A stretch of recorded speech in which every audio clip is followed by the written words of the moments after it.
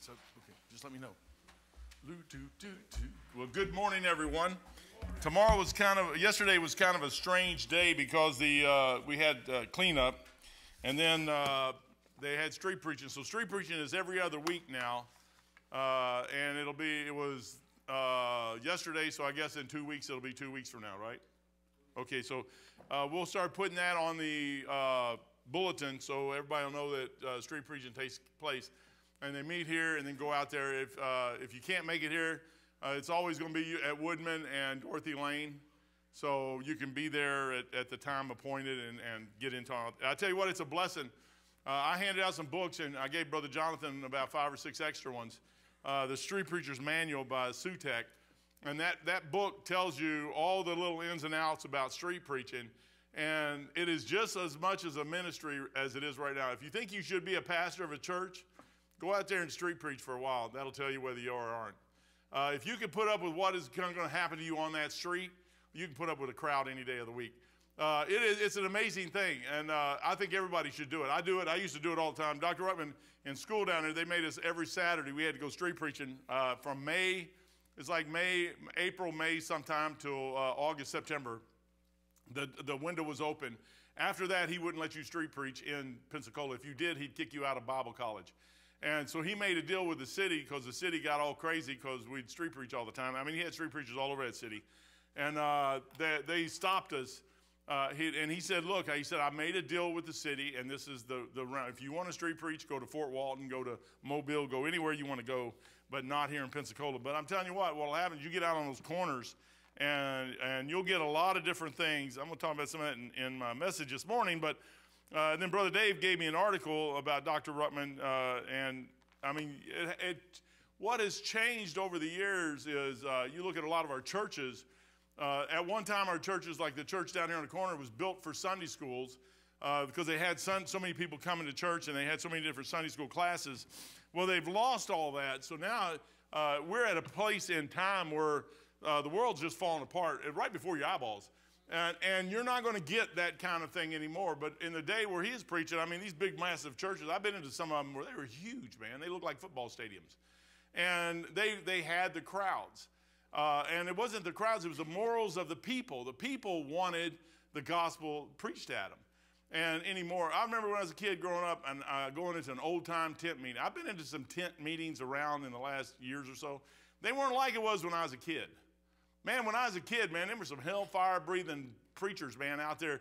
I mean, you talking about a sawdust trail? It was sawdust. They'd bring the sawdust in, and they'd have these tents up and put them in a field somewhere. And it was just an amazing thing, and everything's gone. We try to mimic sometimes what they did back then. You got to find a new way to do some things sometimes. This church over here cannot fill those Sunday school classes. Never will fill those classes again. It's not that I'm negative. It's just that I think that time, that window has gone, and now we're in another realm of stuff. Take your Bibles, go to Genesis. It's an amazing thing what we're in. And it hasn't really changed down through history. If you look down through history, it's always changed. Things change. David came in. David got the kingdom. Saul lost it. David picked it up.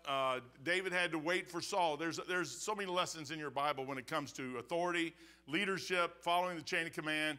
People say, well, I don't want, then you don't want to do what God wants to do anyways. But if you want to do what God wants to do, you're going to have to learn that there's a way to do it, that God said do it, and you got to do it his way. There isn't any other way to do it. I wish there was another. Well, I don't even wish there was another way. Any other way would be wrong. His way is always right. So you need to come to your mind and come to a place in your life and you sit down and say, God is always right. I had a guy call me last night, and he asked me some things, and I'll probably mention it again in the morning service, but he started talking, and I'm like, he's from Montana or something. And I'm like, he goes, you said something in one of your messages. I'm like, who are you? And he told me his name. I said, oh, okay, so now I know your name. He goes, what do you think about the book of Enoch? I said, I don't. And he goes, why? I said, because I got 66 books. And I said, there are enough in those 66 books to keep me busy for the rest of my life. I don't need the book of Enoch. And he goes, well, how about the 30 missing books out of the Old Testament? I said, I have a problem with the 39 that's in there. I said, that's where I have my problem. And I said, sir, I said, you know what happens is you got a Bible sitting in front of you, and you don't want to study this thing, which the Bible says, study, show thyself approved unto God. It's talking about this thing. You don't want to study this thing. You want all this other stuff a click. That's what happened. You know what a lot of people do? They click. They just shut you down. They don't want to hear what you got to say. Really, it's not for me to say anything in it. You got a Bible. Take your Bibles, go to Genesis 32. I didn't get very far last time. Verse 7, but we're going to get past verse 7 today, I promise you. Then Jacob was greatly afraid. Jacob comes back from Laban after being gone 20 years. It's an amazing thing what your mind can do to you after 20 years. Today, I mean, we got these stupid things. Jacob would have been talking to Laban or to Esau probably 100 times. Esau, are you still mad at me? No, you're, and send him little smiley faces and stuff, you know, I mean, send him little. I can see what Jacob would be doing with this thing if he'd had it back then. But no communications for 20 years. Deborah came. I think Deborah was the nurse, Rachel's nurse, and Rebecca's nurse, and she came back somewhere in that 20-year period. Rebecca sent her nurse back to Jacob, and she died back on the way. So he had some communications of what was going on there, but that was about it. It says, then Jacob was greatly afraid. Well, he comes back across the mountainside there, and he hears that Esau's coming with 400 of his men, and he divided the people that was with him, and the flocks and herds and camels into two bands, and said, if Esau came to the one company and smite it, then the other company which is left shall escape. So now Jacob is making a calculated risk here, a calculated determination. He's determining what he's going to do. He's taking a chance here. And he said, I'm going to divide these people up into groups, and if these get killed, so he's willing to sacrifice part of his family. I'm not willing to sacrifice anything I got unless the Lord wants me to sacrifice it. If he wants me to sacrifice it, hey, have at it, man. Me and him's talked a long time ago. I'm all for whatever he does, whether it's to me or my family. You say, well, that's me. No, he's always right. Remember I told you about the always right thing? He's always right. I don't have to understand what he does. There's where I think a lot of us get into problems. Why does he do? It's none of my concern why he does what he does, unless he chooses to reveal that to me. If he doesn't, you know what my job? I'm a servant. I'm just supposed to follow the last order I received and keep on moving. Jacob comes across and he said to Esau. So Jacob refers back to, he just got done talking. Back in verse 1, he says, verse 1, and Jacob went on his way, and the angels of God met him. Brother, if you ever read your Bible, all you need is the book of Genesis. The guy said the 30 lost books. But, brother, you got the book of Genesis. If you could just read the book of Genesis, the first 12 chapters, you got the whole thing. If you could get all through 50 chapters and study Genesis your whole life, you would understand the nature of man. You'd understand that your nature. You'd understand everything about everything you need to understand. And you could find Jesus Christ in all this stuff. And Jacob went on his way, and the angels of God met him. He's having a confrontation or a conference call face-to-face. It ain't no yipe or none of this other stuff, whatever all that stuff is. It is a face-to-face. It's not a Zoom. I mean, it's face-to-face. He's meeting some angels, and they're talking to him. Then Jacob saw them. He said, this is God's host. So he's talking, and then he immediately reverts right back to his old nature. That's us.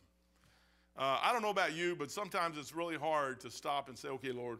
I like when the Lord throws stuff in your past so fast that you can't keep up with what he's doing, that you don't have time to worry about what all this other stuff is. That apartment over there was a blessing in a sense, and Mike and Ruth did it to us, so it's their fault if y'all want to blame anybody. But it's thrown us into a frenzy, really, in a sense, to get some things done quickly. And then we got a revival coming up mid-May, and then another one in June. And then I'm trying to get another one in August, if I can still get that one on the books. And I'm sitting there going, all this stuff, and then we got camp, and then we got this, we got that. And then you still got street preaching coming up. You got jail ministries. You got a few other. There's a lot of little things going on that if you got involved in them, you wouldn't have time to get in trouble. You just wouldn't have time. Brother Jerry and Sandy do the books. They do enough. We spend enough money that it keeps them always trying to figure out how in the world are we going to keep up with this, and keep it down to the penny. If you do what God has set in front of you, you will find that you have got no time to do anything else. If you're trying to find out what you're trying to do what somebody else is doing, you're missing the whole thing. What does God want you to do? That's the key. What does he want you to do? Jacob refers back to his old nature, tries to come up with a plan to minimize his losses. That's us, man. You know what you should do? I'll tell you what he should have done. But he didn't. God gave us the story. This is what it is. He should have got down on his knees right there and said, Lord, what do I do? I'm in a mess. No matter, and he should have had all of his kids there, all of his wives there, everything sitting there. And he should have just got down on his knees and said, okay, guys, let's pray. And let's get this thing, get some direction from God what to do. I don't know what to do. I don't know what to do. When you don't know what to do, the best thing to do is pray. Don't do nothing, pray. People say, well, if you don't know what to do, don't do nothing. You're just sitting there doing nothing then. Okay, don't do anything but pray and then get some direction. He didn't have any direction. His direction is the old man. The old man and the new man is right here in Jacob, and Jacob's got two parts to him. The Lord's going to call him Israel, and the Lord's going to call him Jacob. He's got two parts to him, just like you and me. Upon hearing the bad news, down in 6, that there's 400 men coming, there is not a sign of continuing instant in prayer. Well, I'd have hit the floor right there. If I knew I couldn't win, I'd have hit the floor. What are you going to do? You can't win. Nehemiah is probably one of the best. Go to Nehemiah chapter 1. I like Nehemiah. Nehemiah is a cool guy. You ever read your Bible? I'm telling you, man, it's a weird book. Why would you need the book of Enoch? I told this guy last night, I said, if you go to Colossians, the book of Laodicean submission, and we don't have that either. Oh, he goes off. I said, there's all kinds of things we don't have. And then it really got right down to it. It got down to a lack of trust and faith. I said, let me ask you a question. Can God direct a man to do the right thing and the man do the right thing? Well, no, the man. I said, no, stop. Can God? Then you're limiting God. I believe God took 54 guys, and those 54 guys took all the stuff that God told Tyndale to do and Wycliffe to do, and the Bishop's Bible, Great Bible, Geneva Bible, Gutenberg, all them other people, everybody printing all this other stuff. I think God took and said, hey, I want you, in the beginning was the Word. John chapter 1. I want you to write, in the beginning was the Word. And they wrote that. In the beginning, God, Genesis 1, in the beginning, God. I think God was very cautious in what he said. He directed men, and they wrote as they were told to write.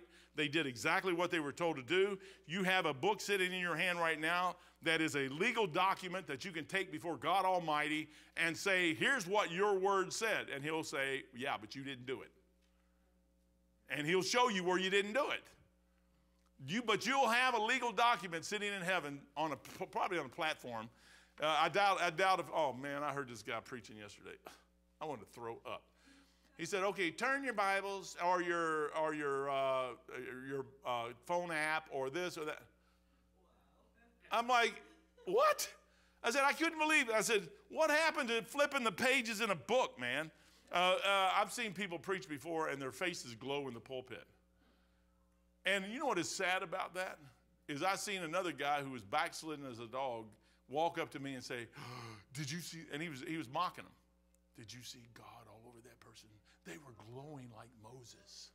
And I'm thinking, what happened to our Bible, man? What happened? Anyways, back to this. I'm digressing. There is not a sign of continuing instant prayer.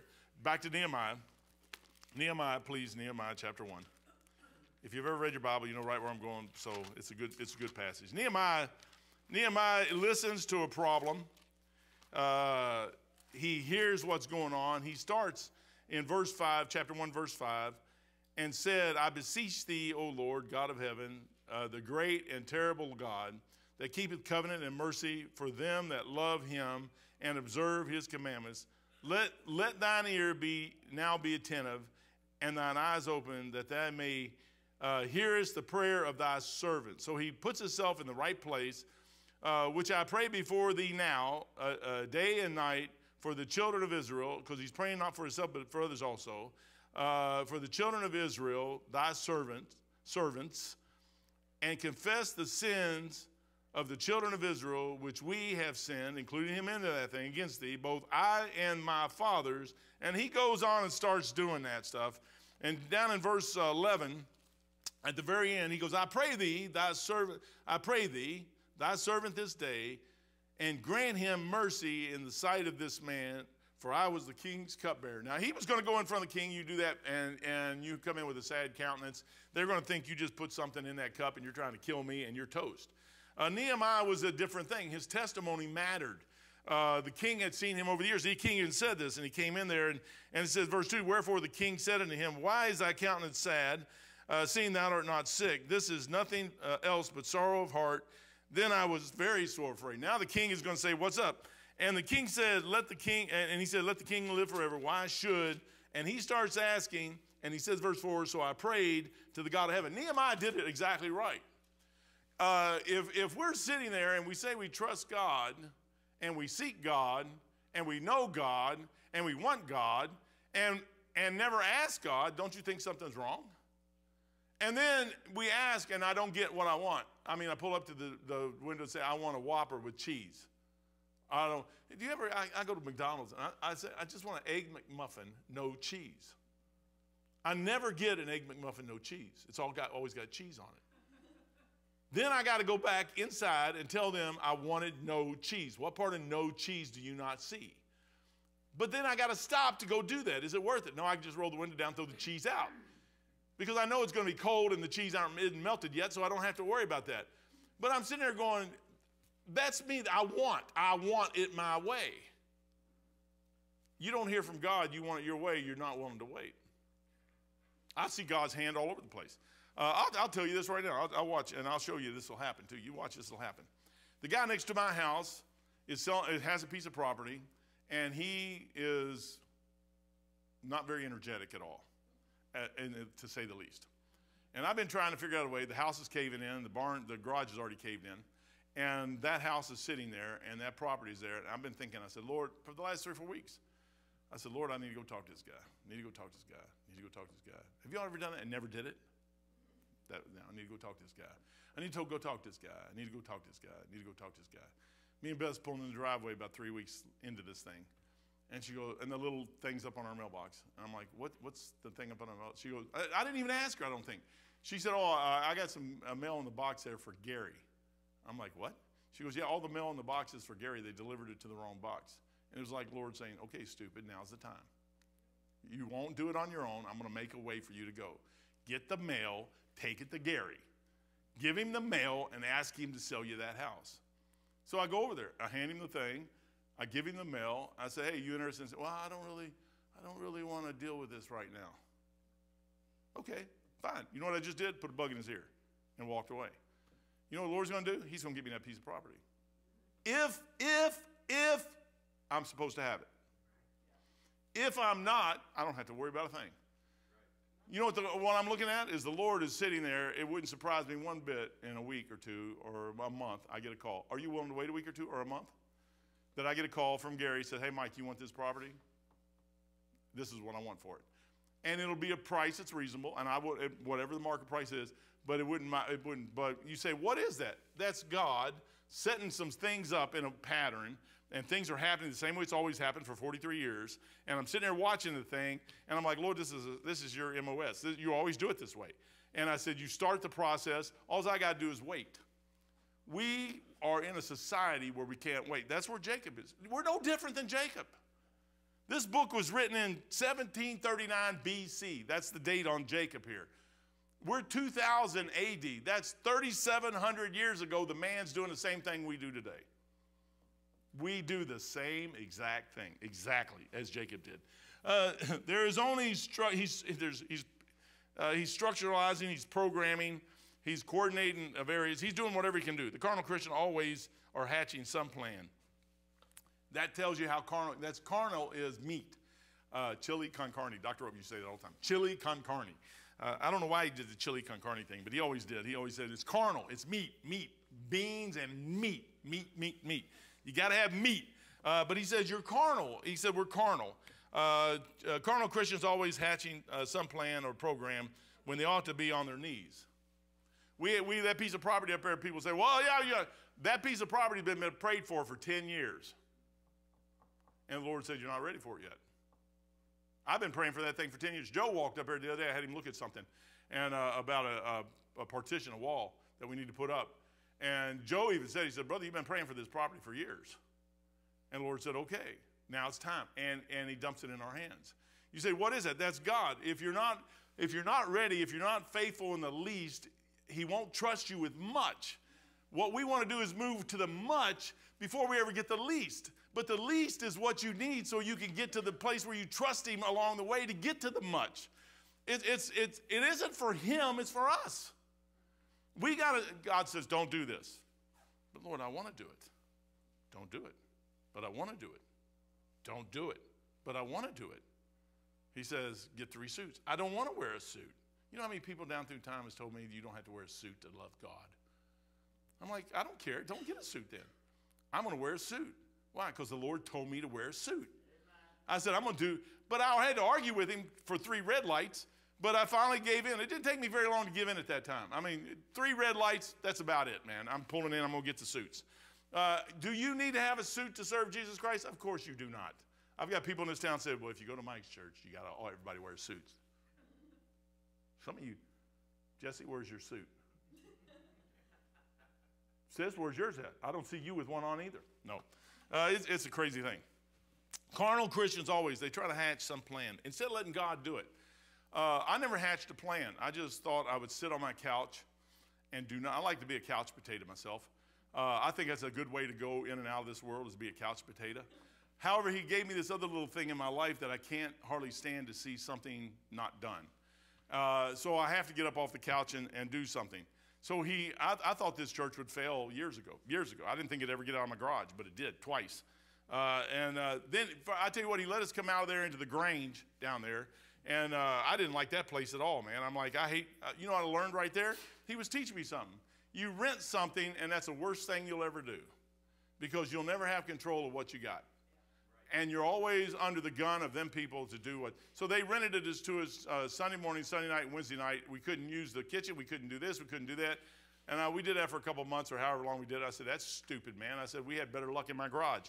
So we went back to the garage, and then the guys we were leaving, the Grange, told me about this place. And I told him he was nuts. I said, you're crazy. I said, I came over and looked, and all I seen was that garage over there that we now own, and the parking lot all busted up in little bitty pieces of blacktop this big, and a sign out there that you put the little numbers in. And I said, the only good thing about this whole place is the sign. I didn't see this down here, but I seen that up there, and I chunked it, man. I said, forget it, and I drove away. Then the woman now gave us me. 2 months later, drives by, there's a note on the sign out there. I told you the only thing good was the sign. It said, we've moved. Beth goes, you need to go look at that place again. I said, I ain't going to go look at it. You need to go look at it. I ain't going to go look at it. It's stupid. I've already been there, done that, got the tea. I don't want. I said, yes, dear. So I come over to look at it, see this, and I'm walking around this thing, and the Lord starts talking to me as I'm walking around it. And you say, what is it? He provides when he wants to. He was teaching me that, hey, this is what happens if you rent. You don't need that. I said, okay, get back in your garage. Now go over here and buy the thing. I said, well, I ain't got no money. He says, you got a house, put it up for put a second mortgage on your house. I said, okay, I can do that. Beth probably thought I was crazy, but I did it anyways. And I come up with some money, and I come into the church in my garage and say, hey, guys, I got this much money, but I need this much. And 2 men stood up and put the other. I had a third. Each one of them put up a third, and we came up with $200,000 sitting in a garage with 35 people. Like that. I mean, like that. Like that. It's always been that way. You know what prayer does? You say, why are you? That's what prayer does. Without prayer, you don't get nowhere. People say, well, I don't see you on your knees all the time. I tell you, man, I'm praying just about 24/7. And when I'm awake, I'm like, oh, Lord, I'm a mess. What do I do? What do I do? And I'm driving down the road thinking, Lord, if praying is, the only time you pray is on your knees, you're missing a lot of, you're wasting time. You got time all day long as you're thinking. Why are you thinking about something, other stupid game or something? Why not just keep the conversation on God? Lord, show me. I mean, my mind goes off. I tell you, I have to admit, I play solitaire, but it's going away. Why? Because they show advertisements. And there's this advertisement of this thing for weddings, and they show these 2 stinking queers on there, kissing face, man. I said, okay, Microsoft games, go away, man. Exactly. I mean, it's gone. It's gone. I said, the Lord says it's time to let this thing go. You've done it enough. It's gone. So I'm going to delete it off my computer, and it's gone. You say, why would you do that? Because the world is starting to infiltrate everything we do. And if you don't think these games and stuff that they have out there, it's getting your mind. It's taking your life bit by bit. Anybody in here that's honest would say you sit down, except unless you're really into what you're doing. You spend hours doing anything. I used to work on electronics. You know what electronics did? It took my job. It took my life. And I thought it was, I sit there. I've never seen anybody that could hold a cigarette in his mouth and sit there and work like this with the eyes shut because the smoke coming up the cigarette into my eyeball. And I had to close my eye and hold my head like this while I'm working inside with equipment and not even moving and sitting there looking out of one eye. And I'm sitting there because I can't see out the other one. And I'm sitting there fixing stuff, and the ash, I burned the whole cigarette up, never took a puff. And if somebody says something, I shake my head, and the whole ash falls into the equipment. And I never clean it out because I don't clean it. If you see my garages, you'll know exactly how I am. Where it falls, it stays, man. I mean, it's just where it is. Senior Chief Frank called me up here, Elliott, get up here to the radio. And he walked me over to this, and he pulled a piece of gear out. And there's this ash this long in there. And he goes, you're the only one that could do that. He knew exactly who it was. You know what that was? That was my mind focused so deep into what I was doing, I didn't care about nothing else.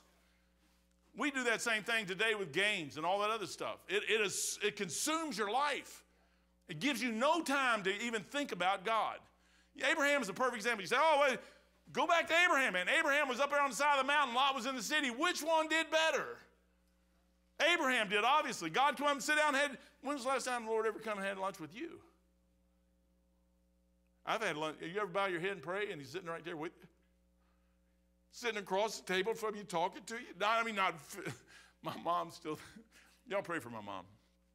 I don't know what to do. We're going to take her back to Kentucky Monday or Tuesday. They kicked her out over there because she started heading out the door in her wheelchair. She was going to go back to Kentucky in her wheelchair. And one of the rules of that, it's not a lockdown facility, so they classified her as a wanderer. So they sent her to the hospital and they checked her all out, and there's nothing physical that would cause that. So it's a mental thing. Her mind is starting to go. But she swears up and down that Reba and Garth Brooks or whatever his name is, has been in her room for the last 2 or 3 nights. To the point she actually called the nurses station to come down there and ask him to leave so she could get some sleep. The other guy, she watches the Cowboy Channel.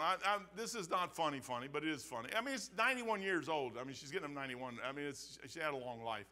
But the Cowboy Channel, the guy on the TV is always looking at her and winking at her and stuff. And I'm like, Mom, you're seeing this stuff.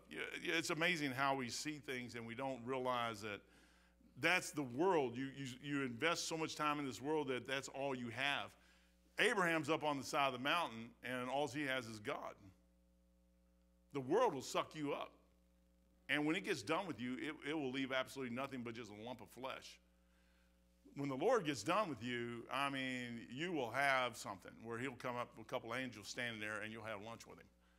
I'm telling you, man, I like being around. I like the Lord being around. I don't like him not being around. I want him to be around. I need him around. I cannot survive without him around. I cannot do it. I don't want to be a carnal Christian, although I'm carnal in some areas. I don't want to be carnal all the way. Jacob is sitting here now, and he's worried. He's divided everything up. And Peter was afraid of the Mount of Trigger. I mean, Peter's up on a mountain. He did the same thing. You go back in your Bible down there. Here's the Lord appears. Moses and Elijah appears with the Lord there, and they're all talking about what's getting ready to happen. And instead of saying, man, this thing is bigger than what I'm thinking, he's thinking, well, we need to build a tabernacle. We need to build something to worship them here. And the Lord says, you're an idiot, man. Don't you say, I'm not the God of the dead. I'm the God of the living. Isaac, Abraham, and or Moses and Elijah are alive. Do you not see them alive? And one of these days you're going to die, and you're going to be like, guess what? One of these days you're going to die, and you're going to be alive. Yeah. You're going to be really alive one of these days. And you're going to sit there and think about, what did I waste my whole life doing whatever I'm doing? I tell the Lord all the time, I said, Lord, did I ever do enough? I still don't think I've done enough. I've had preachers tell me, Mike, you're trying to kill yourself. Yeah, that's what I'm trying to do. But I don't have time to do what he wants me to do. I think he wants me to do. I need more time. I need like 10 of me just to do the basic things so that you could help your. I think a pastor ought to have a farm, a pen, for better words. I mean, y'all are sheep, so you have a sheep pen or a sheep cot. you ought to have one that you're taking care of your sheep in. I am so sick of seeing these churches out here who don't do anything. And every dime goes out and they let their sheep suffer. I ain't going to do that, man. That ain't going to happen. If you think that's wrong, y'all can fire me and get somebody else in here to gut the church and do whatever you want. But I don't think you should have a building program, but you should take care of things. Peter had the right thought. It's just the wrong thing. Jacob believes in God. In God help those who help themselves. So he's going to do it himself. And he just talked to God. Brother, if you ever get a hold of God, what you just did is you opened that door between you and him. Never forget that. Never forget that door was open. And that you opened it once, you can open it again. And if you really try hard, you can keep that door open. And that thing is coming through with prayer. I've been passing those books out on prayer, Ian Bounds. I got about 4 more. If anybody wants one, let me know. If you'll read it, I'll give you one. It won't cost you a dime. It'll change your life. If you read that book and do what it says, it will change your life. You will no longer have to make up your mind about what you want to do. There's all kinds of things I want to do in life. There's all kinds of things. I drive down the road, I'll see stuff. I want a 62 Chevy. Let me rephrase that. Don't anybody in here, if you find one, buy it. I don't want it. But my flesh wants a 62, 63, 64, or 65 Chevy 2 Nova SS that I can get me a 327 3-speed drop down in it and have a nice car. And then I think about that thing. And I'm like, Lord, I ain't got the time for that piece of junk. Even if it's completely redone, I don't have a time for it. I have very little time as it is right now. I don't have time for that. The flesh, you got to get to a place in your life where you'll let go of some of that stuff. And if you have additional time that you can do whatever you want, then maybe you ought to think about what else you can do. There's street preaching. There's going to jails. There's doing all this other stuff, man. There's ministries that you could be involved in, because one of these days, you and I are going to pass away, pass on. And you're going to be standing in front of the Lord Jesus Christ giving an account of yourself. And Jacob, verse 9. And Jacob said, oh God, now he's starting to get there. Oh God of my father Abraham. He's done everything in the flesh, and he's come to the realization that ain't going to work. And he goes, and Jacob said, verse 9, 32:9, oh God, I'm going to finish these 4 verses up. Oh God of my father Abraham, and God of my father Isaac, and the Lord would set us unto me. So he brings Abraham into the picture, his lineage. Abraham, Isaac, and the Lord would set us unto me. Return unto thy country and to thy kindred, and I will deal with thee. He is now taking God at his word. Deliver me. He said, I am not worthy of the least of all thy mercies. People get upset when you tell them how bad they are. And of all thy truths, of the truths which thou hast showed unto thy servant, for with my staff I have passed over this Jordan, and now become 2 bands. He's saying, look what I've done. Have you ever done that where you stopped and said, Lord, you just seen what I did? What Jacob did is he did some stuff out of fear. Then he regathered himself and got his composure back, and he realized what he just did. Deliver me, verse 11, I pray thee, from the hand of my brother, from the hand of Esau, for I fear him, lest he come and smite me and the mother with the children. And now he's starting to pray for his family.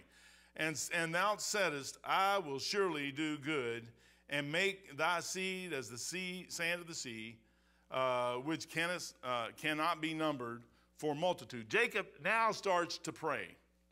He's now getting a hold. Real prayer starts with a real God. Jacob is now talking to God. Jacob is now going to do something that's going to change the path of his life. And the Lord took some time, 20 years to get him there. We don't have to waste 20 years. You can get it a lot quicker if you listen. You don't have to waste 20 years. I mean, it's all you got to do is just start. What you need to do is just start saying stuff. Sometimes you just say it out loud.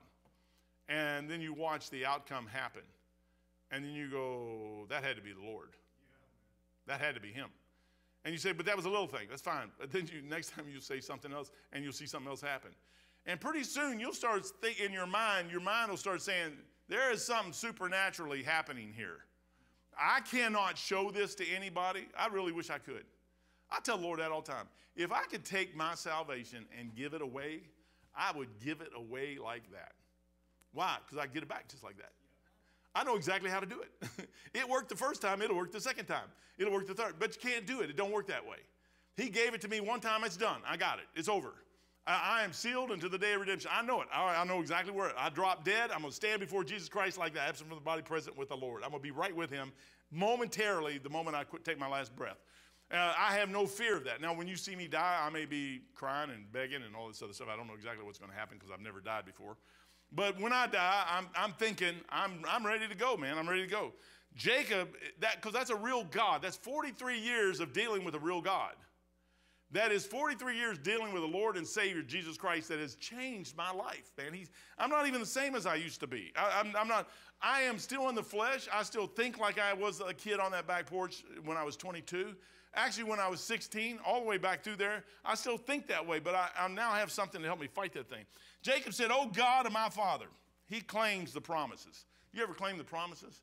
Standing on the promises. Hey, man, we got a song. You ever do that? I did this in the church one time. They got all mad at me. I mean, people get mad, man. I mean, I don't know why they get mad. They just do. But do you, yeah, 175. Should have just asked Amy. She probably knows right off the top of her head. Standing on the promises. Standing on the promises of Christ my King. Do you have any promises? Through eternal ages, let his praises ring. Do you tell everybody what the promises that he gave you?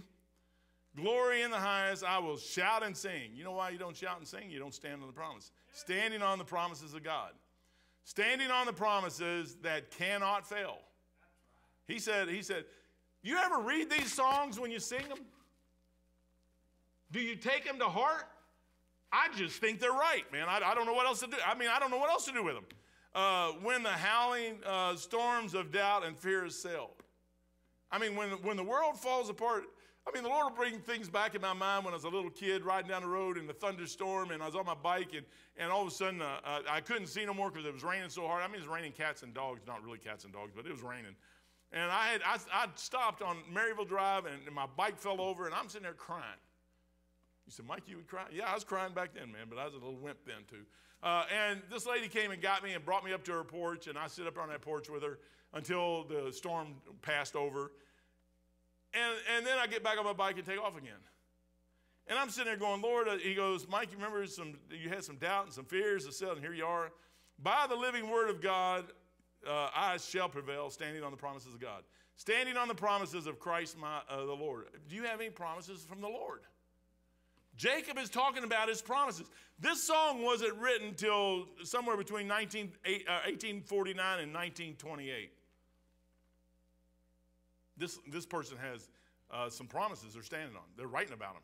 Standing on the promises of Christ my Lord, bound to him eternally by love's strong cord. I couldn't get away if I wanted. I was born again. There's an umbilical cord that hasn't been cut yet. It'll never be cut. It's an uncuttable umbilical cord. Overcoming daily with the Spirit's sword. That means sanctification, daily sanctification. Standing on the promise. And finally he says, standing on the promises, I cannot fail. You know why we fall and don't get back up? It's because I didn't say you wouldn't fall. It said you won't fail. The end of that thing means you're going to succeed. Listening every moment to the Spirit's call. Every moment. Resting in my Savior as my all in all. Standing on the promises of God. You got any promises? Man, I got some promises. He said, I'll never leave thee nor forsake thee. Man, when I get into trouble, my mind starts shifting. I'm like, wait a minute. You said you'd never leave. I'm like Jacob, man. Where'd you learn that reading Jacob? Hey, man, if Abraham could claim those things, and Moses could claim those things, and Jacob could claim those things as messed up as he is, why can't I claim those things? Why is he any different? As a matter of fact, I'm better than they are because I'm saved, secured, and on my way to heaven. They weren't. I have more right to claim what he said than anybody else. I'm telling you, it's a great thing. Real prayer starts with a real God, but you know that takes time. Jacob's going to live a long time, and he's going to learn a lot of things still. He's still got a lot of things to learn.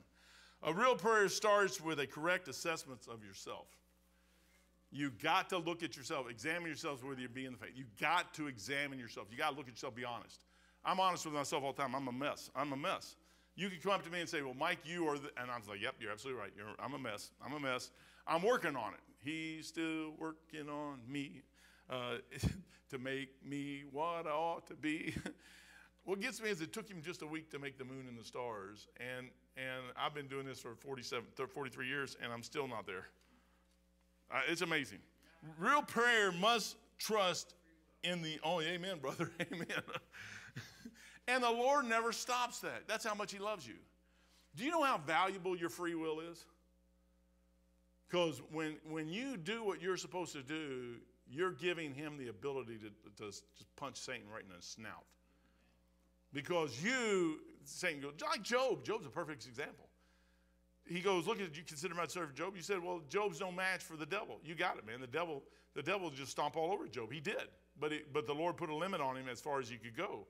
And he did that thing, and Job never failed. I mean, Job's trying to survive. You ever put yourself, I've heard people cut Job down all over the place. Have you ever tried to do what Job did?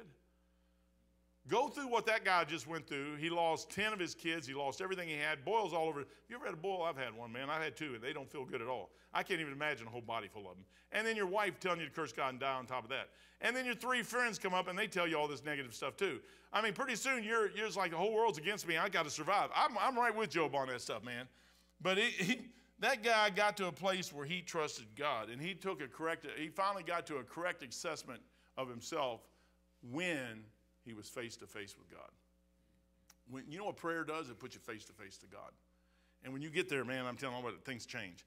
Real prayer must trust in the only one that can answer and not oneself. That's why he tells you all through the Bible, thou shalt have no other gods before me.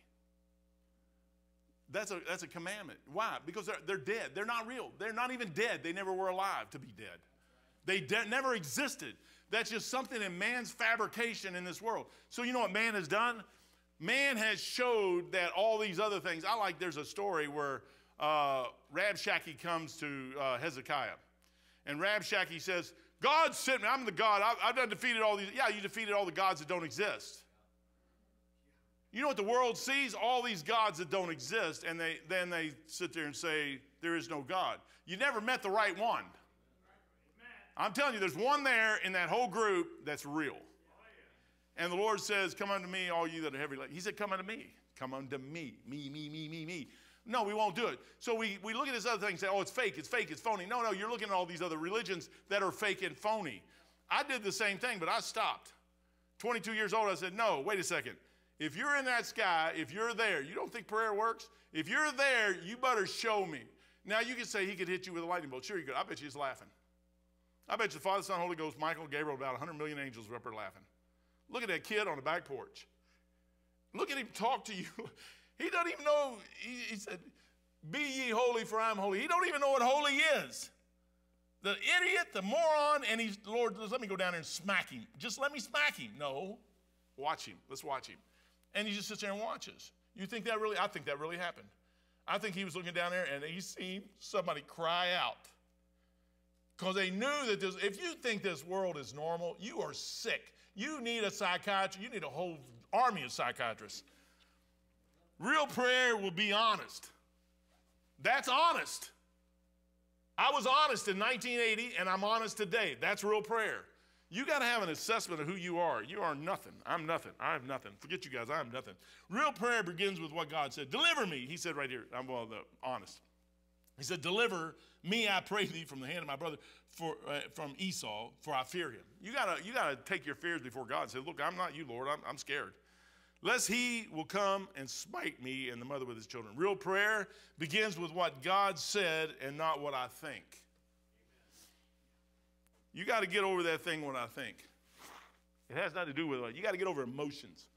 Emotions are the worst thing you can ever have. Emotions are good. You need emotions. You don't need to be stone-faced.